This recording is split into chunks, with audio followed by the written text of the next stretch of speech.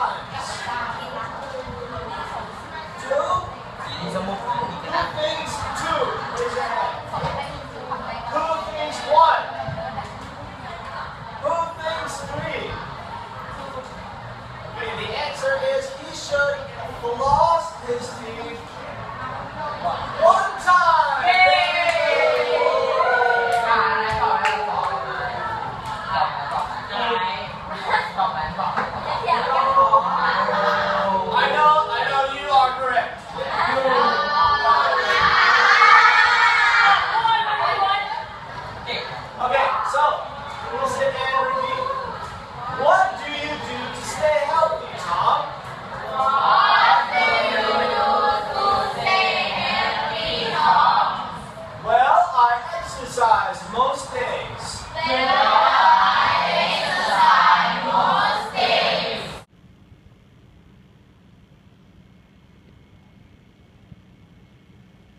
So I'm just chilling out, enjoying the sunshine.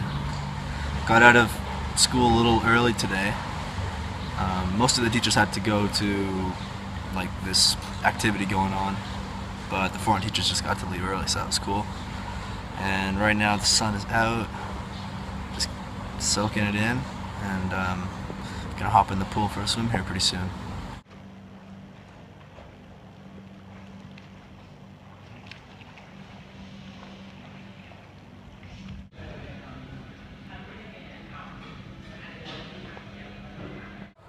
Alright, so I just finished dinner there. That was a Penang curry, and ended up doing about 3,000 meters in the pool there. So that was good times. A few questions here. These are like frequently asked, recently asked questions. First one is, can I get a job with XYZ degree or diploma? You know, I get a lot of specific questions, people asking if their specific degree or diploma or if a high school education or whatever, to see if it's going to be enough to get a job teaching English in Thailand. I believe that the official policy of the government is currently that you need a bachelor's degree to get a work permit in Thailand. But the thing is in Thailand, it seems that things are rarely black and white. So my advice to anybody who's thinking about getting a job, regardless of what degree you have, is to apply for some jobs. So find some jobs online and just send your resume and just see what happens, you know, because if a company knows that they're not going to be able to get you a work permit, then because of something, then they're either not going to email you back or whatever, right? So the best way to go about it is to just try and see what happens. Next question is, do you have any tips for first-timers coming to Thailand, people who haven't come to Thailand before?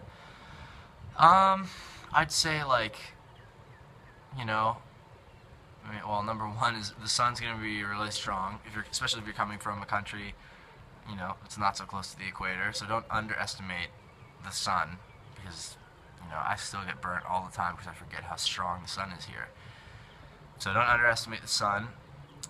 Second thing I'd say is, like, try to learn some Thai before you come. Like, check out some videos. I've got some videos, you know, on my channel of speaking Thai, or, you know, ordering vegan food in Thai, stuff like that. But there's tons of, you know, or I should say, there's a few other channels out there that are pretty popular, and they've got, you know, advice teaching Thai. You know, you can just pick up some Thai before you get here, and try to learn as much Thai as you can while you're here. Even if you're only here for like a week or 2 weeks or a month or whatever, you know, you can at least, you know, learn your numbers, learn how to say just basic little daily things, just make your experience a lot better.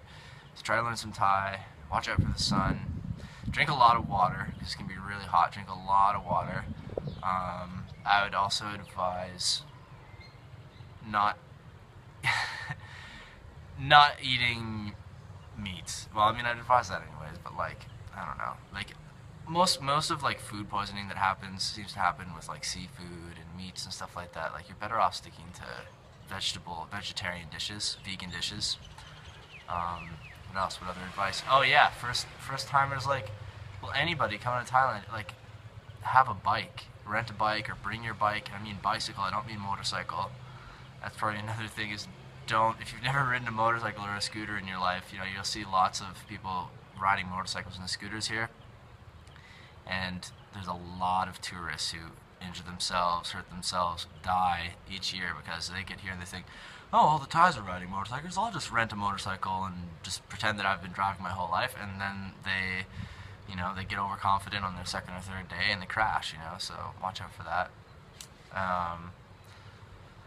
Yeah, those would be main things. And if you are going to rent a scooter, be really, really careful. Don't rent like one of these super fast ones. Just rent a basic scooter, take it really easy, wear a helmet, and make sure that you really check it out before, so that, you don't bring it back and then have them say, oh, there's a scratch on this or whatever, and it wasn't even your fault for the scratch. Like, you didn't even put the scratch on it, and then they'll try to charge you. That's also for like Sea-Doos. If you go to the south of Thailand and you rent a Sea-Doo or something like that, make sure you really check it out. So yeah, I guess that's enough for now for tips for first timers coming to Thailand. Another question: are you planning on entering any endurance competitions in the future? Yeah, definitely. I mean, I think the next thing I'm going to do is just like a sprint triathlon. So that's kind of a short thing, but I do want to do a half Ironman and eventually a full Ironman. I'm going to do a marathon in November. I'm going to do the Bangkok Marathon. And yeah, I would like to get into like longer endurance events as well. I think that's super cool. Next question what is healthcare like in Thailand? Healthcare, can you afford insurance in Thailand? I do get coverage, like healthcare coverage through my company. And the quality of healthcare in Thailand, in my experience, has been just fantastic. It's not very expensive, and it's like really good quality. A lot of people travel to Thailand specifically for the healthcare, So yeah, double thumbs up so far. Basically all I've had, like I've had some B12 injections done at the doctor. Had some dental work done. Basically all I had was just like I had a permanent retainer on the bottom of my teeth that kept coming out. So then I just had it removed and then had a retainer, like a night retainer made, which is great. And when I went back to Canada, I brought the retainer, had them check it out. They were like, yep, looks great. And it was way cheaper here than it would have been in Canada. And then I had the stitches in my toe, and they did a fantastic job, with the stitches. It was great. Now it's totally healed up. Didn't cost much at all. So yeah, insurance, healthcare in Thailand, it's all good. Seems to be all good. And probably last question here, I'll wrap it up. It's getting kind of long. A lot of people ask, like, how do you ride your bicycle in traffic? Like, I like to ride my bike in Bangkok. I ride my bike pretty much anywhere, and I definitely, like I was saying before, I definitely recommend riding a bicycle in Thailand. But if you're not comfortable on a bike, then I wouldn't recommend going onto like, busy roads where cars are going like 100 kilometers an hour right away. Like, stay within your comfort zone. Yeah, but like, how do I do it? I don't know. I feel comfortable doing it because I've kind of worked my way up in different settings on my bike. I've got a few years of experience now. I'm always really cautious whenever I'm in traffic or riding my bike anywhere.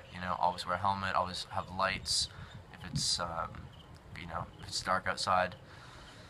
But yeah, I feel comfortable with it. So, I'd recommend for you, just ride where you feel comfortable. If you just feel comfortable riding on really quiet country roads, then do that. There's tons of awesome exploring that you can do, on those types of roads.